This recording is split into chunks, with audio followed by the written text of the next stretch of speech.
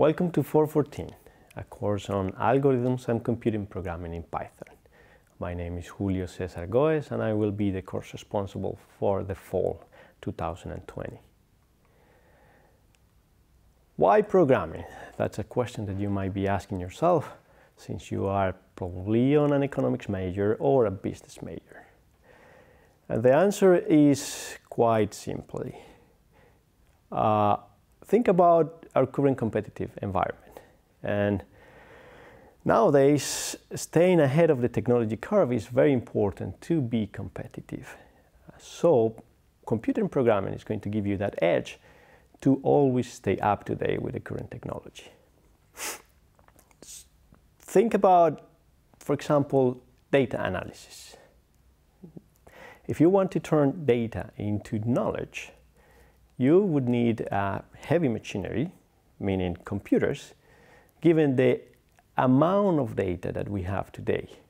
And tools like Excel or some other popular that have been used by practitioners in the past or until recently are now not being able to handle or cope with these challenges. So knowing a bit about computer programming is going to put you at the front when it comes to compete for your dream job. So programming is quite an interesting tool. So the other question you may be asking is why Python? So for those of you that haven't heard about Python before, this is a fully featured programming language that has brought programming to a wide range of practitioners that are not necessarily professional programmers.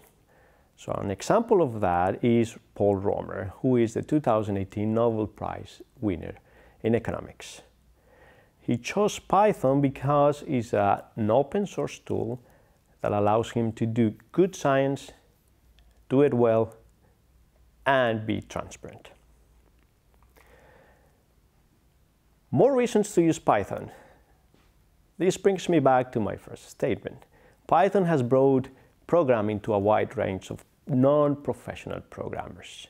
And these are two quotes from The Economist that points in this direction.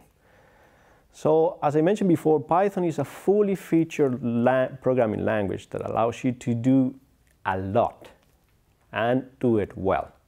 So you can do things from data science analysis all the way to develop professional web pages.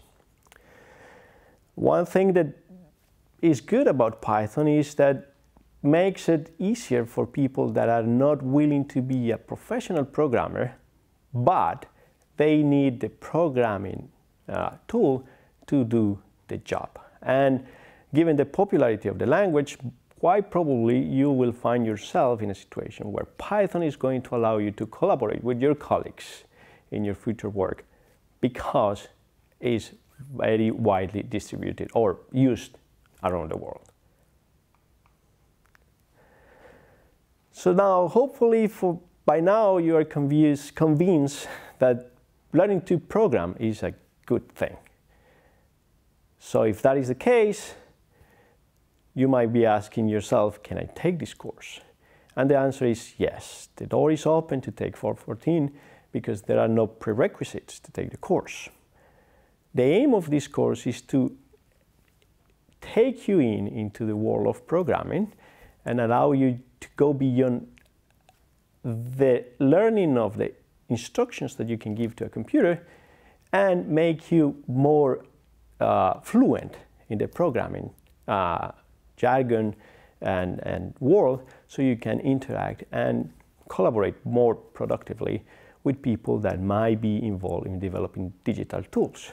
And business people are always welcome in this environment. So now, what are we going to study in this course? So as I mentioned before, the goal of the course is to make you more fluent in the programming world. So for doing that, we are going to start looking at programming not just as the use of a computer or learning instructions, but going back to the process of analyzing a problem, defining the requirements of that problem, and what are the steps to solving that problem, and get you into the world of algorithms. So algorithms are these generic set of instructions that will allow you to achieve a task in a very precise, well-defined manner. Having done that, the next step is to use that and translate it into a language that the computer will understand. And that is what programming is. So we'll use Python as a tool to learn how this process works, taking an algorithm to a computer tool, and hopefully by the end you will have a good understanding of the cycle of creating a computational tool and a very good command of what Python is as a language. Well, thank you very much for listening to my presentation, and I hope to see some of you in FOR14 during this fall.